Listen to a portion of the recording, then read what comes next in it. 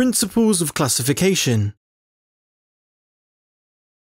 From the 19th edition of the UN Model Regulations, to help resolve conflicts between GHS classifications and transport classifications, a clarification is introduced to ADR Chapter 2.1.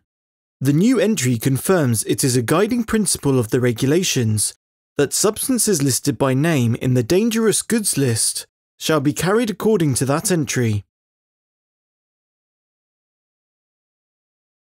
Where a consignor has new test data which indicates that a listed substance has additional hazards not identified in the list, it may be transported with competent authority approval, either under the listed entry but with additional hazard communication information, or under the most appropriate collective entry.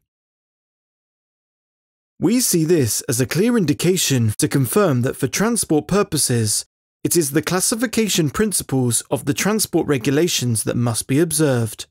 This will be particularly important for those substances listed in Table 3.1 of CLP with classifications that do not correspond with their UN entries, such as dichloromethane and propionic acid mixtures.